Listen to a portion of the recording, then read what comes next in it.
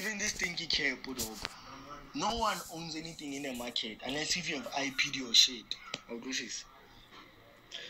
Maybe she can win to a certain degree if, let's say, Obana, if you took it from her website, then she can try and win it in a sense. Everything that's on her website is hers. She owns the IP as Stacey pigmentation, like the domain and everything. But if we include somewhere, she doesn't own 1 year as Stacey. So like Nageki color violence or anything. There's no one who's been trading from 2006 Capo 7. Remember, the market has existed for more than 50 years. That can say created something. Also IP. If you are trading a trend line, someone traded a trend line before you. So we're just recycling things. The same as hip hop. You can never say you started hip hop or music.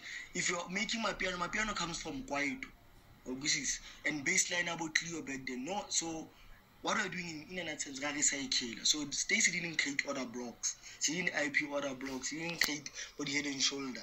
Understand? And if all her students didn't sign NDA, then she has no 100 ground story. I can fight her this day.